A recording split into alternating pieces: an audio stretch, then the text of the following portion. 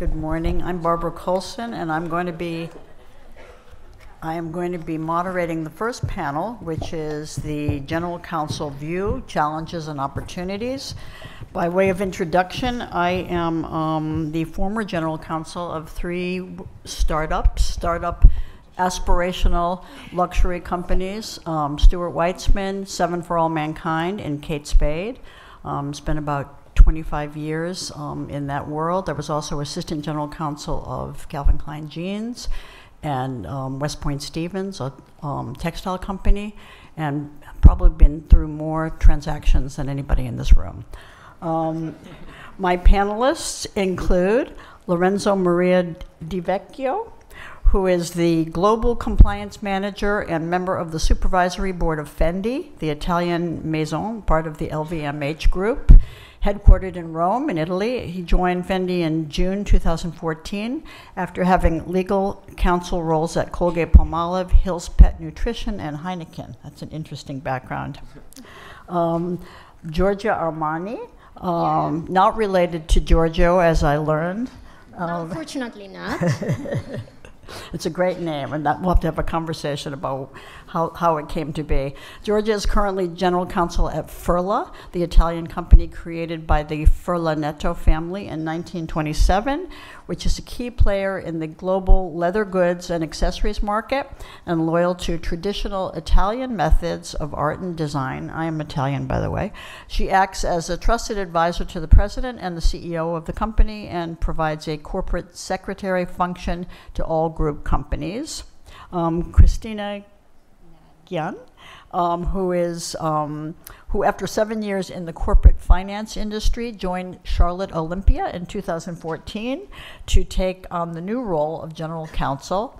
On any given day, Christina's role covers and oversees an array of areas, including corporate governance, company secretarial responsibilities, structuring, franchising, distribution, real estate, employment, and IP protection. This sounds like my life, and you're so much younger. Christina is also responsible for HR, human resources globally, and takes on an operational role.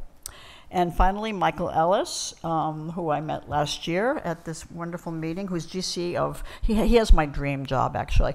He is GC Company Secretary and Chief Compliance Officer of the international luxury travel company Abercrombie & Kent, which I took a guerrilla trip with last year to die from. Do it before you die. Mr. Ellis is responsible for the legal, risk, compliance, and regulatory matters for the global business, which encompasses 50 offices across all continents. So are we all wired up and ready to go? Okay. Barbara, sorry. If you see that I don't move anymore because I'm completely freezed. Okay. Can you please ask to lower down the air conditioning? Because the air conditioning. Yeah. Okay. Can we lower the air conditioning? I don't know if you are okay, but for me it's too cold, definitely. And the cold air just on my back. No. Please. Do you mind? Sorry, but I'm Italian and I need... No, it's okay. It's okay. Sorry. Thank you. All right. Let us start with, why don't we start from this end? Michael, why don't we start with the question. Tell us just generally what your company does and what you do. And one third question, are you the first, for each of you, the first General Counsel of your company? Yes, I'm Abercrombie & Kent didn't have a General Counsel till I came along 3 years ago.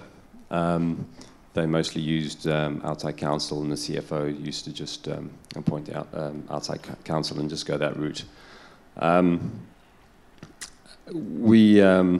We're a luxury travel company, so we make your dreams come true.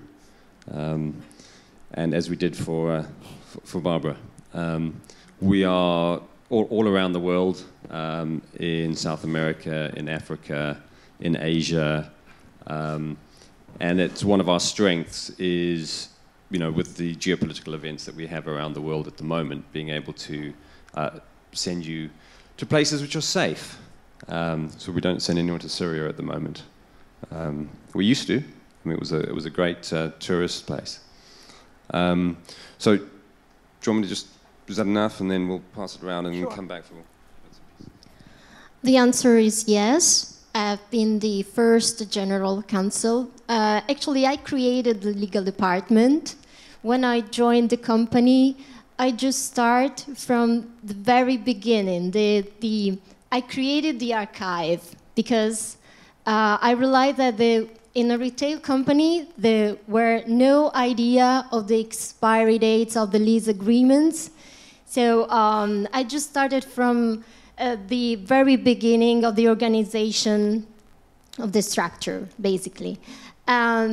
Now I have to say that Fola, it's my grandmother, because next year, as you said, it has been founded in 1927. Next year will mark 90 years in the business. And I have to say that in the last 4 years, we grew up a lot, and also the legal department grew up. Now there are just 3 of us, me and other 2 girls, taking care of the legal stuff for the entire world. And it has been challenging, but we succeed. Yeah. So as you mentioned, I am the first general counsel. We didn't have a role. I think similar to Michael, we relied a lot upon outside counsel, and previous CFOs have sort of taken on a little bit of a legal role and a hat. Our business is much younger than yours. We've only been around since 2008. Our CEO and creative designer is Charlotte Olympia Delau, and hence Charlotte Olympia. And her sort of go-to era is old Hollywood. So a lot of our designs, a lot of our inspirations for shoes and accessories and handbags really come from that. And I think that legacy carries across everything that we do, which is also, you know, the idea of structure and building something of substance is really, hence why I came in at, I guess, a much earlier stage than people would expect a general counsel to come in. Well, contrary to my colleagues, I have to say that Fendi, when I joined the company, has already a well-structured legal department with more than 10 people. So when I joined it, I was asked to structure something different. So the compliance function, which is part of the legal department for some area. On the other hand, it reports directly to the board of directors, because I said I'm also member of the supervisor board, which reports directly to the board of directors. Fendi, I am managing compliance at worldwide level. I have a report at headquarters, but I've also, since Fendi is part of LVMH group, we are lucky that we can work together with lawyers from the group all over the world. So I liaise with them on daily basis at worldwide level.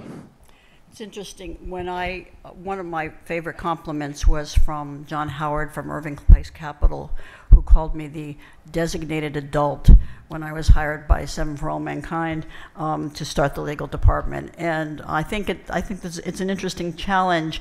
All 4 of you and I have worked for companies that are founder founded. I think you have, in a way, the best scenario, because my last company, Stuart Weitzman, had 4 owners in 7 years, nearly killed me. 2 public companies, 2 private equity, and I think being part of a public company is a great gift, because all that structure, all that is in place already, and when you have to say no, or when you have to say we have to do it this way, you've got, you know, another parent above you. What is the biggest challenge, particularly for you 3, in working for a family or owner founded fashion company? Actually, yes, it's correct. Fola is a family-owned company right now, but no secret, it's already on the press. We have set in motion plan to go public, and probably it will happen at the end of 2007. I have to say that I experienced the transformation, because as I joined the company, Fola was already family focused. But then the president decided to implement a strong managerial structure, and now there have been the entry of gifted professionals that are leading the company right now. And so the family made a step behind, and the guidance of the company is led by the managing director and the general manager. So I have to say that to see the transition, it's very interesting, and it helped me a lot to grow professionally, because everything has to be done right from the start. And right now, we are as legal team and the management are trying to educate all the employees to put in place process and to create an organized structure. Right now, we are just trying to implement the 2-3-1 model, which is something that it's mandatory for Italian company to go public, and you cannot imagine the resistance. But it's something that needs to be done, and you have to explain that it's not necessary evil, but it's something good for the organization. Absolutely. Christina? I think if I had joined probably 2 or 3 years before 2014, it might have been something slightly different. I mean, we are a creatively led business. Charlotte is our creative director. And at the end of the day, her products are what sells. So that's extremely important to our business. But having said that, by the time I had joined, we'd moved, I guess, beyond that startup stage. And we were sort of in the process of professionalizing. We have people who are extremely qualified in their roles and actually have come with the breadth of experience. And I guess that is what they were trying to draw on in placing a general counsel. So the idea of having, I suppose, opposition or some sort of barrier to creating a structure, like Georgia was saying, or creating boundaries, or making sure people understand what the role of a legal counsel is, let alone how you can then input to them. It actually wasn't one for me, and I think I was quite fortunate. The challenge that I think I faced is that I had come from an in-house and a private practice background, from quite well-established organizations that had been there for a very long time and had clear rules about how to do things and what to do and why to do them. And then breeding that across to a much younger organization is always, you have to understand exactly why you're doing it, but you also have to be able to adapt it to a younger organization, a creatively led organization, but most importantly, an organization that's in the fashion industry and in the luxury industry as well. Absolutely. Michael? Our founder, Jeffrey Kent, is 73 years old, and he's married to a 28-year-old Brazilian swimwear model. He has an enormous amount of energy.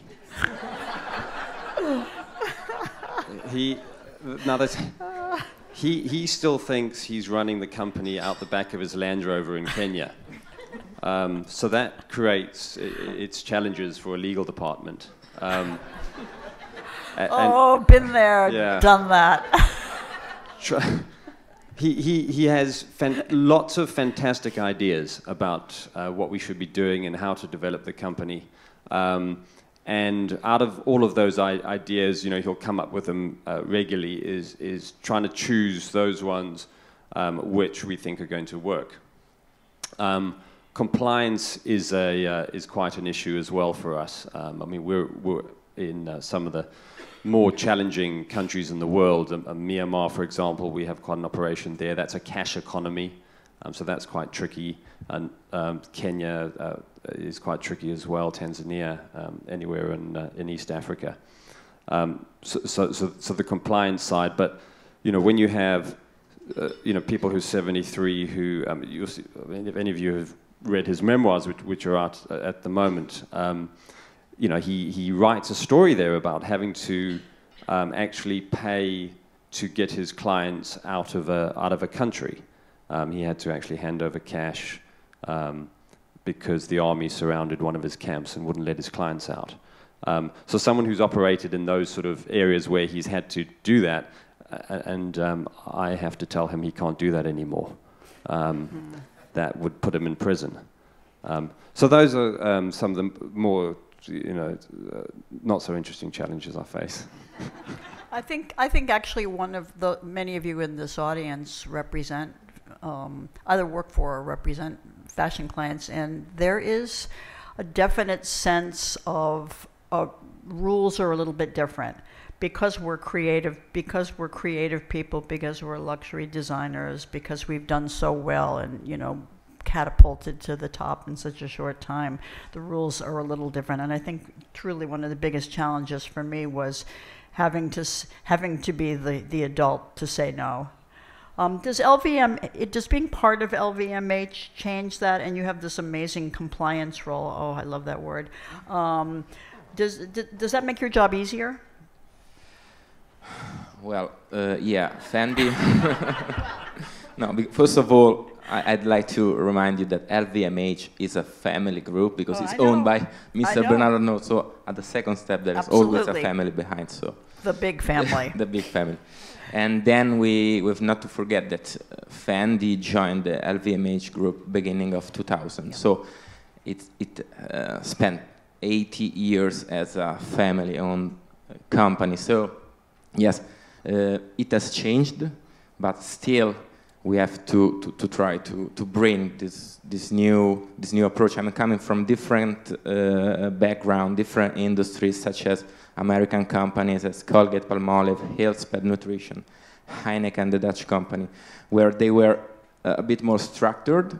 And first of all, in my opinion, because both of that companies were highly regulated compared to the luxury industry, where at the end of the day, we don't have very strict rules, but the general ones. If you work for a food and beverage company, you are very well regulated with specific laws, as well as if you work for a cosmetic, detergent, or medical company. Luxury doesn't have a very strict rules. So coming back to what we were saying before, even for a legal or a compliance officer, it's not that easy to pass the message that we cannot do this because there's no specific rules, you know. So. Yeah. Now we talked about the size of your departments, and I just want to reiterate: are you just a one-man band? I have quite a large legal department. You do. It's me and my very large ego.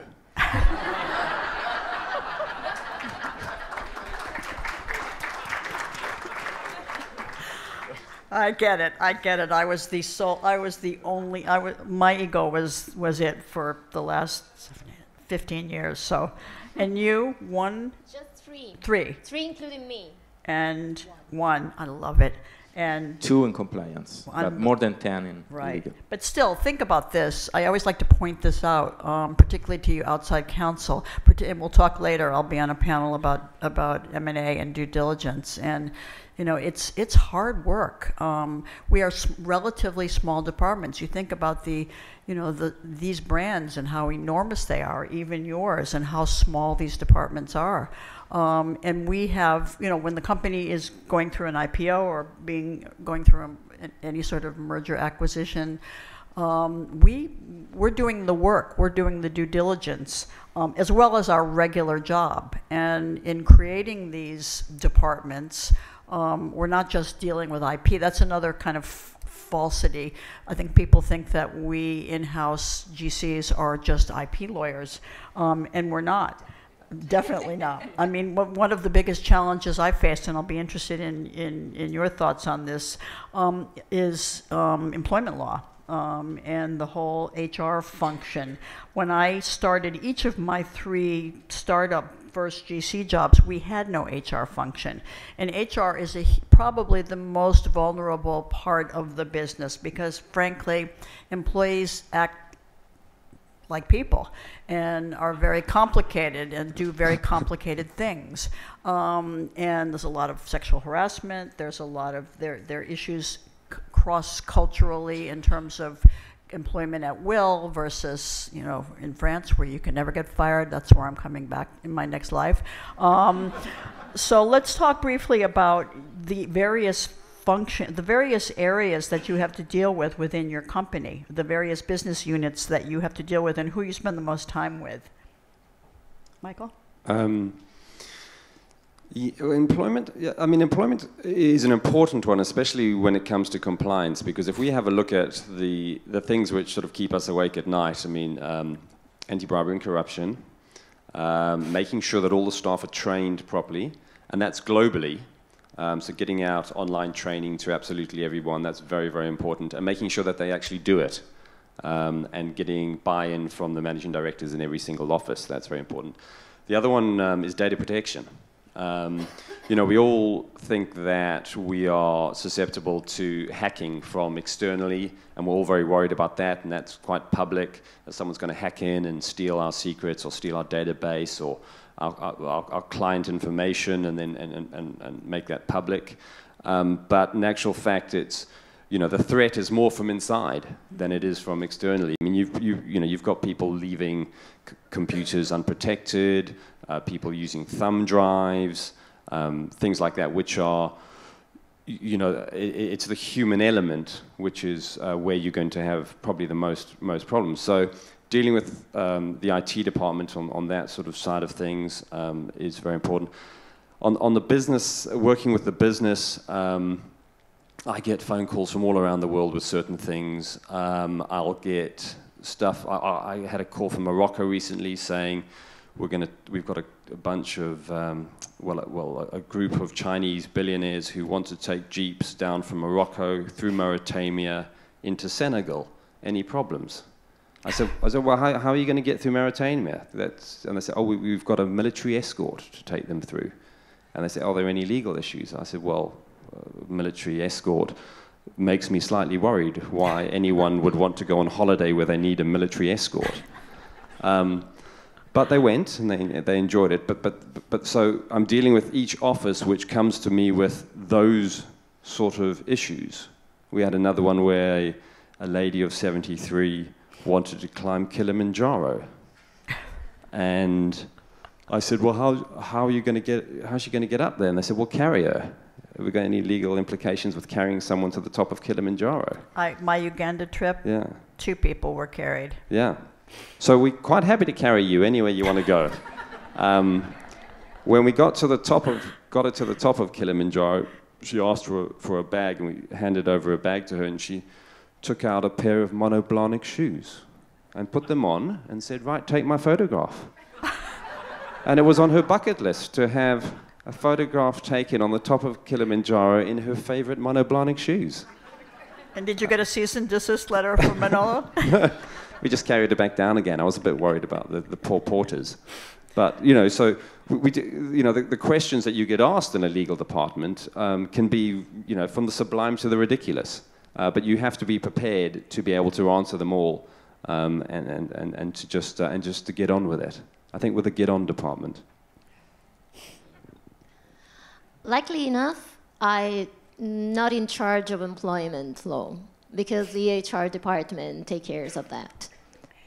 It's good for the company because I would never fire someone. So. Besides that, I have to say that I take care of all the other departments. Creative people, especially, drive me mad, and I try to teach them if they can inspire and to which extent they have to inspire themselves to something else. Commercial department, the IT department is requesting us a lot of work. And I have to say that all the subsidiaries around the world are asking us any kind of legal assistance. So it's, with the only exception of the labor stuff, we take care of everything. So I have only recently acquired the HR piece, technically speaking, but I think it probably goes very much hand in hand with what you do on a day-to-day basis, as does the ops piece and the operational side of things. And I think the reason I think that is because, and this is the way I've always tended to operate, it is about the people, and the legal kind of sits behind the scenes. So if you can't get on with the legal, you've got an issue with the people. So for me, it was really, especially coming in as the first person and nobody necessarily knows what role you do have, it's getting to understand who the people are and then subsequently what their roles and their functions are. And then also, in my case, really understanding that creative sometimes trumps legal. And part of that is then, well, if it's going to trump, then you need to learn to speak creative language. And nobody wants to learn to speak legal if you're not the lawyer.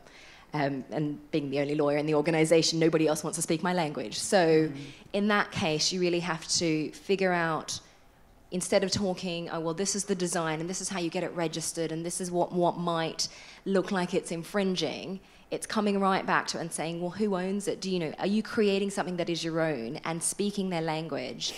And I think they then learn to respect you, they then learn to build that trust with you, and that's the human element. And the flip side of that is obviously there's the employment piece, and I think that often, you know, you can often become the scapegoat because it's easy. Yes. And I think, you know, you sort of learn to wear that, and I think you have to expect that in your role, regardless of whether it's right or wrong. And there's emotion involved. And like you were saying, people are human, your employees are human.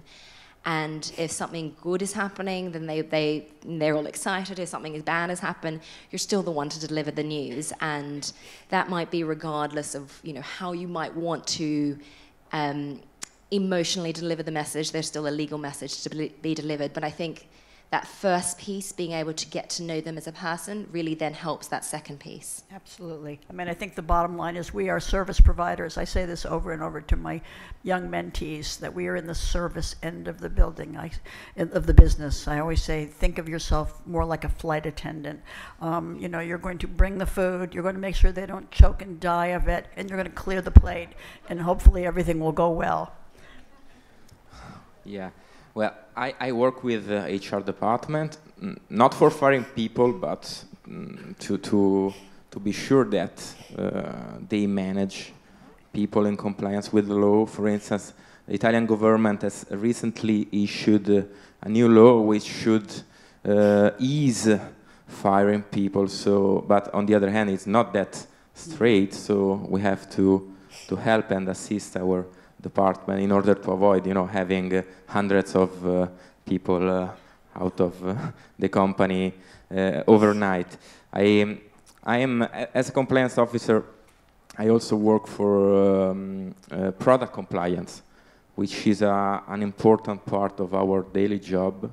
We have to comply with very strict laws across the world.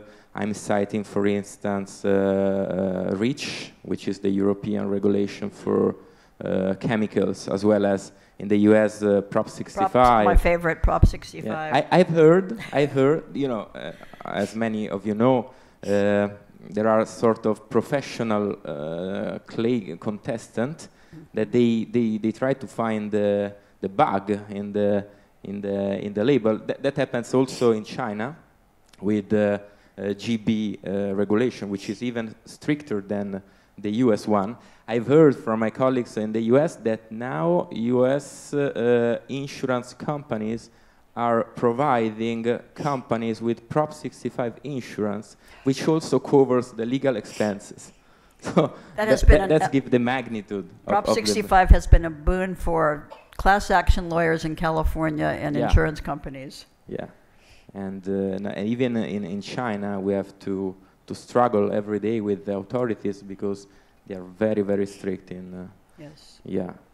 Prop 65, by the way, for those of you who don't know, is California's hazardous substance law, which was, if you're California voters, you know there are propositions that when you're voting in the election, there's always a proposition at the end, and it has a very cool name. Like this one was, you know, the Safe Waters Act or something, but it really created this enormous issue for fashion companies, including particularly any jewelry companies, anything that pops, like a patent leather shoe, will have a Proposition 65, Prop 65 component. One of my, when I worked for Stuart Weitzman, he was so horrified at, we had to sign on to a Prop 65 settlement because we were part of a public company, and he was so angry he wanted to stop selling in California because it just applies to California. And I said, so we're going to close the store in Beverly Hills? I mean, those are the kinds of conversations you have with creative founders, because how could they do this to me? But we have to do it.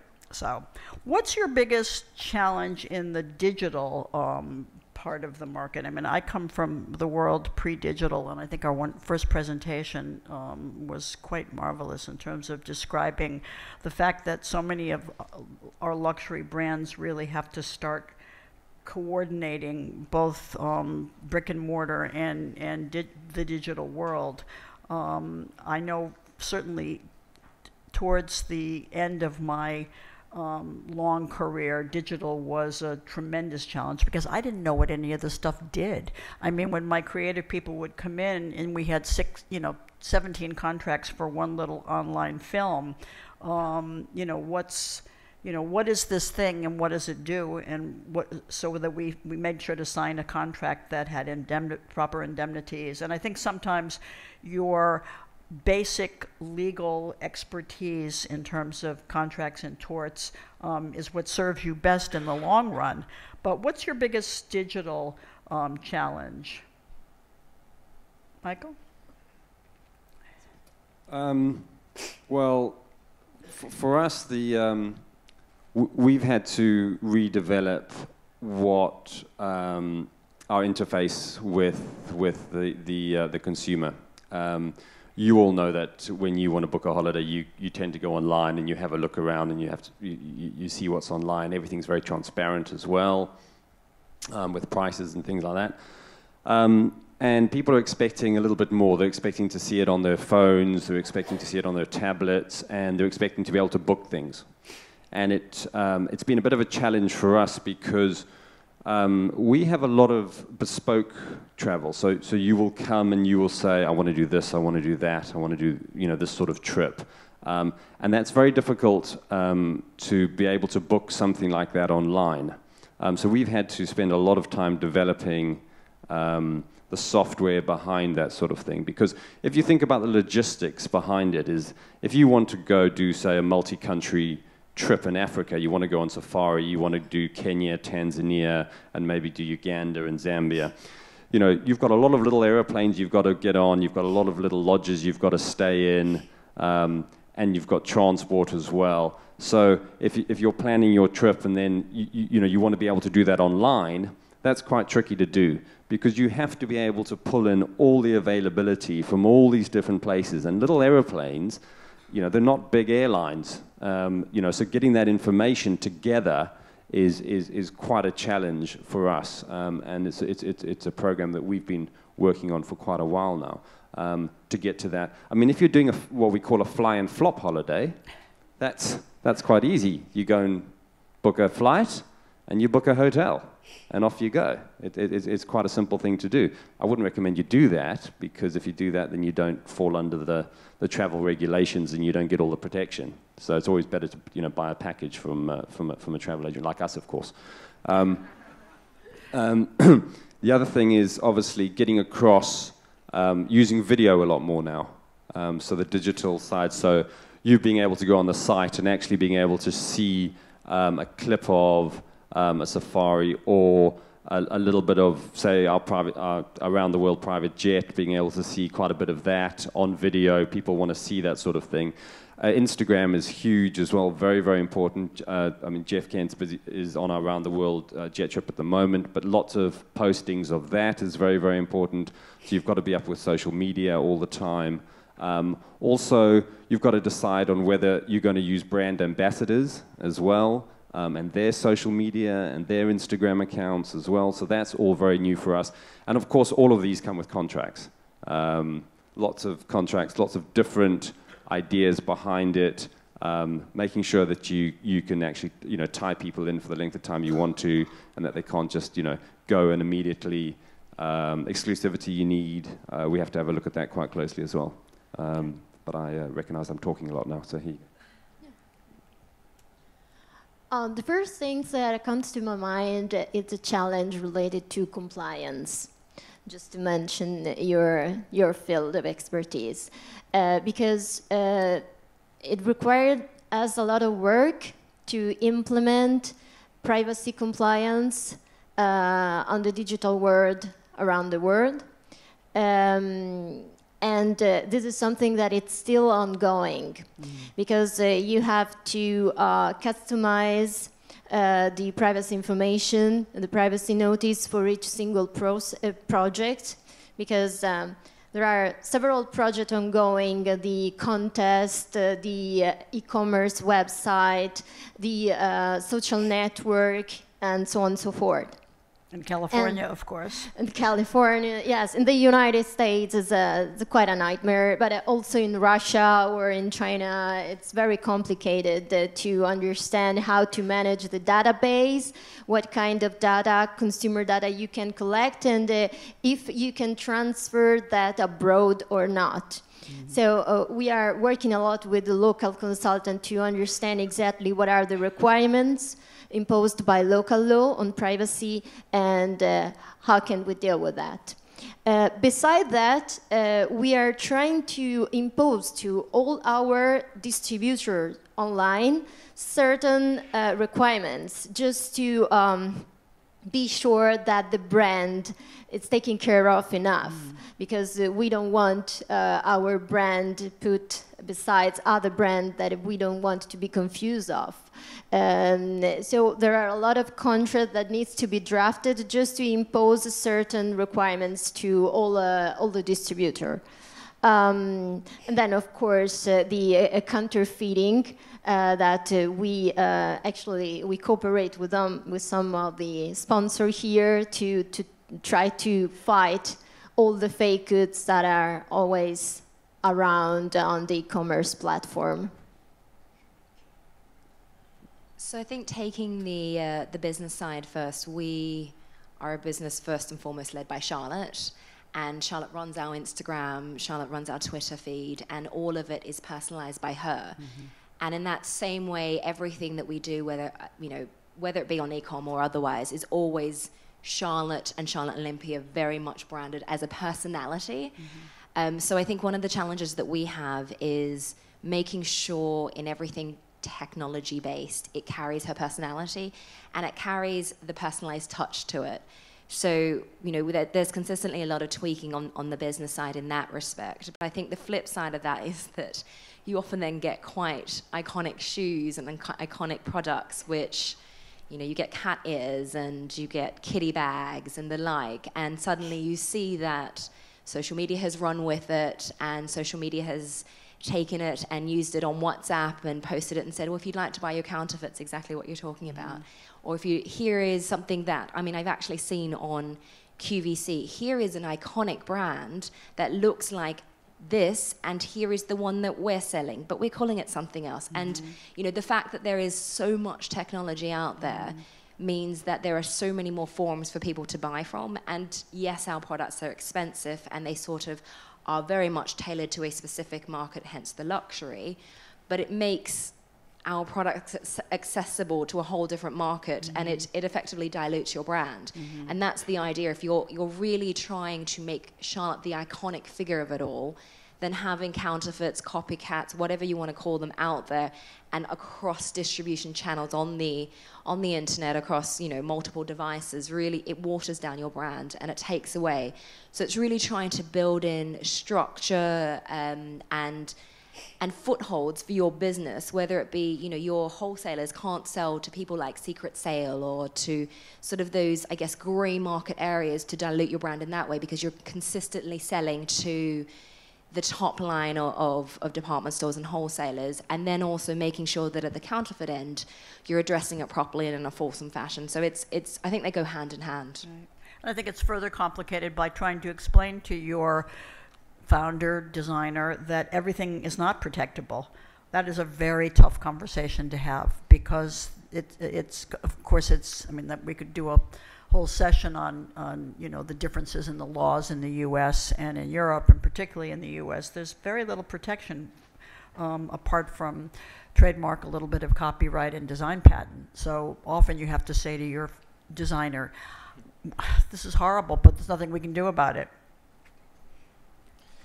Yeah, I have to say that it's evident that technology is easing the business.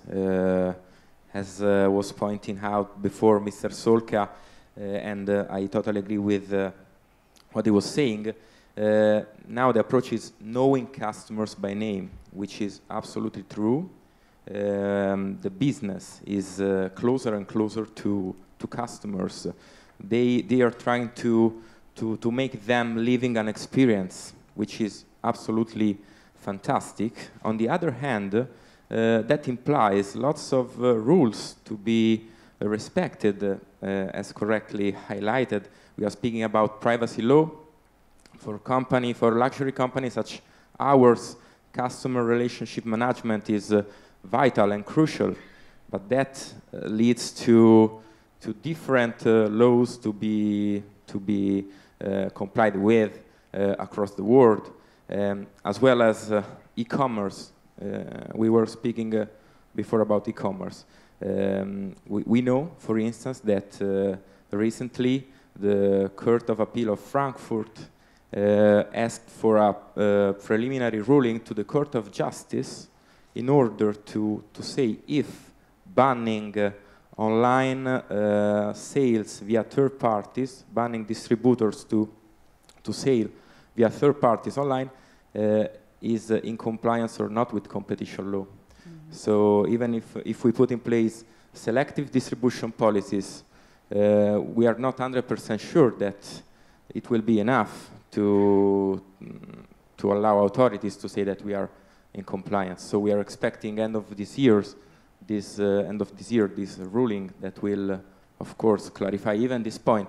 So business-wise, we are running, and we are closer and closer to our customers. From a legal standpoint, that means that it is even more difficult to try to assist them in the proper way. It's made our jobs very complicated because, let's face it, luxury is all about selective distribution. We can sell to who we want. We don't have to sell to Walmart. And this is a global issue, and I think it's getting very complicated by these sorts of things. Let me ask you, most of you coming in as the first GC, first lawyer in a company, you took over work from outside counsel. So for the sake of our many outside lawyers in the firm, what was that like, and how do you use outside counsel currently? Why don't we start with you? I have to say that, but even in my previous experiences, I've always worked more in-house than giving to outside counsels. Because at the end of the day, we have also to justify our job, especially to our CEO. So on one hand, we tend to internalize our daily job. We deal with, of course, with external counsel, but we have to admit and we have to say that at the end of the day, the very last decision belongs to the in-house counsel. Right. So we could have even the best legal opinion ever, but then there's also 100 pages of based on what you said to us, based on the documentation that we had the chance to look at, if the weather is raining or not, then it's up to you, because the law is always gray, so up to you the final decision. So I saw tons of legal opinions such this, and as said, external counsels are crucial, and especially, I would say, external counsel that are used to dealing with companies, because we as in-house counsel need to have a decision, to have a proper opinion, and we in turn have to say to our internal client yes or no. We cannot say gray. Right. I mean, external counsel is crucial. I'm a one-man band. There is absolutely no way I could do all of their jobs and mine. When I came on board, given that we're such a young company, the IP portfolio had started but had just sort of kick-started. I'd say we're probably in the first 2 years when I first joined. That is not a piece that I had expertise in. I came in as a corporate M&A lawyer. There are people who are much more qualified than I am. There are people who do this on a daily basis, and I think probably some of them are sitting out there. But it's important that I give that piece to them because it means that I can run the strategic piece. And I think that's probably what's more important. Yes, they receive instruction, but they know how to get on with their jobs on a daily basis. What I can then run with is effectively how to keep guiding them, but how do I take the streamlining and the efficiency into the business, make sure I'm utilizing their opportunities where I can, but also effectively putting a clean structure into place. And when it's not a limitless fund, making sure that what we do with external counsel is probably efficient, it's to the point, and you're really not wasting funds. But at the same time, on the flip side of that, you're creating a business structure that sits behind the scenes that also allows you to do that.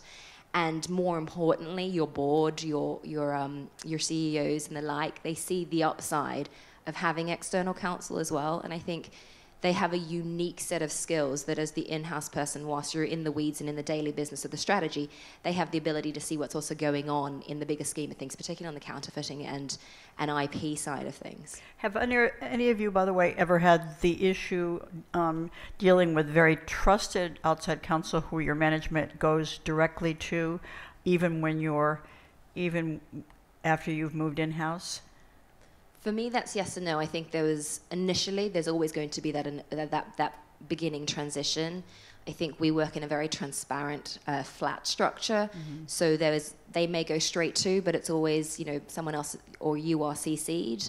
I don't think there's ever I'm just jumping over my in-house legal counsel. And I think that, at least for our structure, would be it'd just create bad blood and it'd create additional obstacles. And actually, you just want it to be as simple as possible. Yeah. Just to answer your question, yes, when I joined the company, there was a law firm the president trusted the most, but they do not work with us anymore. No, because, actually I just started to question the amount of fees and the quality of work, and I couldn't stand the fact that he continued to talk directly to the president, avoiding me. Anyway, in a few months, stop working with us. Right now, I just identify some law firm that I trust the most and try to negotiate retainer agreement just to keep legal costs under control.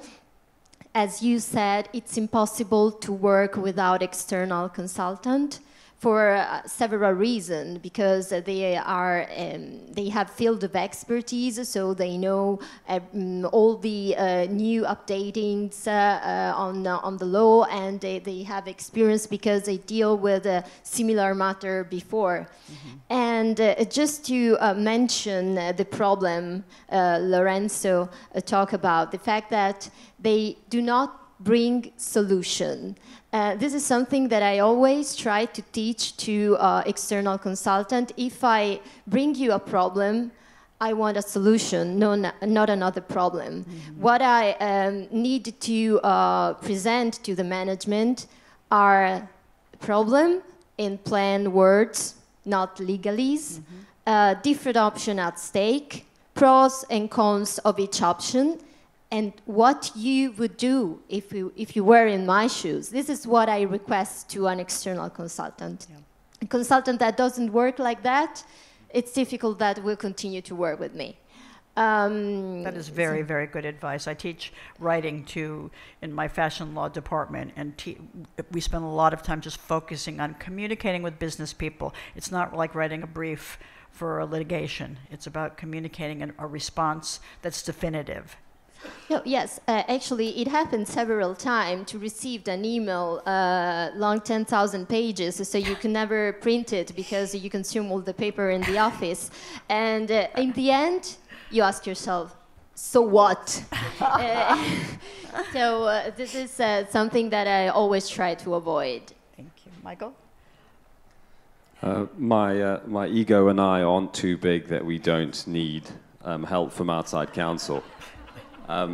So I have to go out quite a lot because we have offices all around the world.